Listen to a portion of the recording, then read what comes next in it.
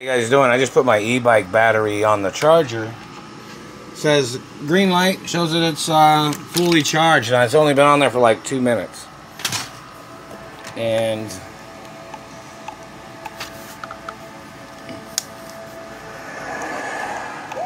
for some reason it's not even showing anything on here on the battery now, so they're gonna have to get the death penalty.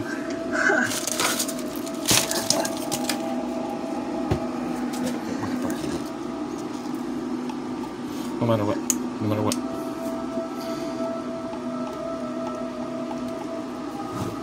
I mean, let's see. And I just went to the Family Dollar store, and on my bicycle rack, the styrofoam that I put where it clamps on to the bicycle seat is it fell off or something, or somebody messed with it. I don't know. So obviously either somebody touched my bike, and then somebody's fucked with my battery again. It's attempted murder every fucking day. And those motherfuckers need to show up in court. That's it.